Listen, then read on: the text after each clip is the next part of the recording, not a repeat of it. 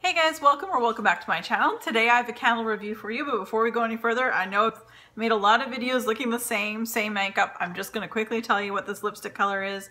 It's a Maybelline lipstick color in 430 Magnificent Mauve, and that is on my lips, as well as Pretty Plush, which is by MAC, on just in the center, just to make it a little bit glossy. So moving on, we have a candle review today of Tilley by Tilley Australia. This is their candle here. So Tilley is something I found three of these. I found this brand at HomeSense for $9.99 Canadian. It's compared to $16 on this sticker.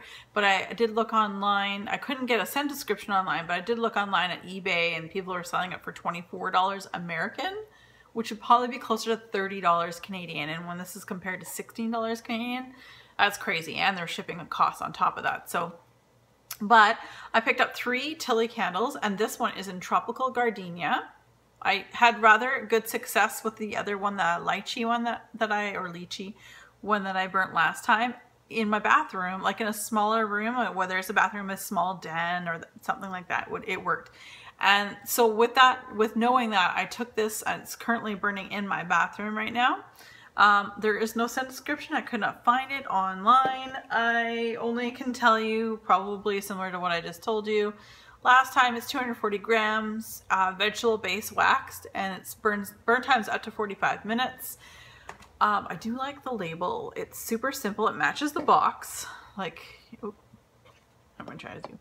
So each of the labels kind of match the color box that it comes with.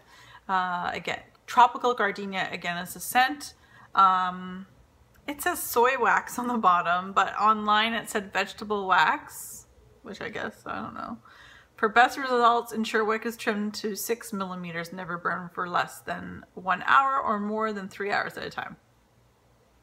Well, that might be why I have a little bit of soot, because sometimes, I burn them for 3, I think this one was burning probably for 4 hours today before I blew it out. But love the packaging. This is like, it's see-through, so it illuminates, like the candle does illuminate through. It's very lovely. Again, because of my last experience, I knew that this would do really well in my bathroom. And again, it is. And it's beautiful. It's not the same kind of gardenia, not the pow, like, the Bath & Body Works Rainforest Gardenia or that kind of thing. They've repackaged that about 5,000 different ways so far in the last couple of years. But I really do like it. Yes, you can definitely get gardenia note to it. But it's just slightly more of a perfume, and not in a bad way. It's not heavy. It's definitely floral. You know, close your eyes, you probably feel like you're on vacation. This is a beautiful candle, and I've really enjoyed it in my bathroom. Now, when I picked this up at the store, out of the 3 candles that I picked up in this line, this is probably my least favorite, like the one that I was least excited about, because it was more of a floral versus a fruit or food or whatever, gourmand, that kind of thing. I really enjoyed this. So the scent appeal in the store probably only been a 7, that kind of thing. While burning, I'd still say it's about a 7. It was very nice. It was a perfect candle. Again, I had company. This was a great candle to burn while company was here. Everyone liked it. Wasn't offensive or anything like that to anyone.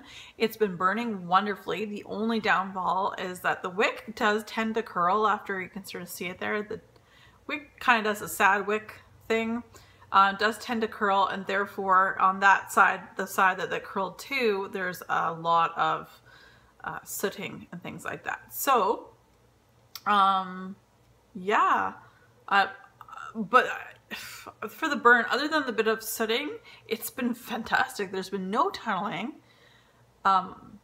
nothing other than a little bit of soot. So I would give this like an 8. For the burn itself. This is a great candle. If you find these at, well, for me it was winter, so TJ Maxx, Marshalls, that kind of thing.